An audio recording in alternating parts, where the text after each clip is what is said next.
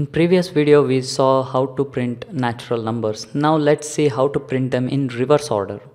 So I'll take only one variable num. I'll ask the user to input a positive number and I'll store that number inside the address of variable num. Now I'll use this num itself inside the while loop. While num, this while loop keeps iterating until num value is 0. So I'll decrement the value of num inside this while loop.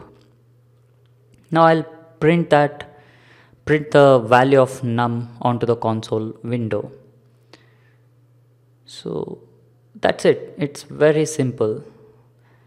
If user enters 5, 5 will be printed first and then number will be decremented to 4. While loop execute once again, the value of num, which is 4, will be printed. After that the number gets decremented. So 3, 2, 1 will be printed. Once the num value is 0, the control exits the while loop. So it's very simple.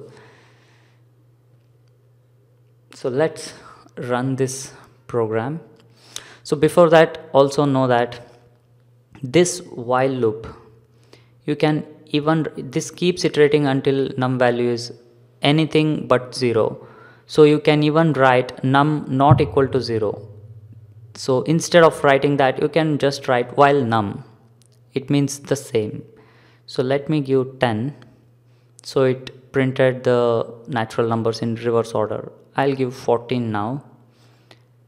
Okay, it's working. Please visit the link present in the description section of this YouTube video without fail for source code, notes and discussion about this topic. Stay subscribed to our YouTube channel and blog. Share this video with your friends online and please do not forget to like this video on YouTube. Thank you.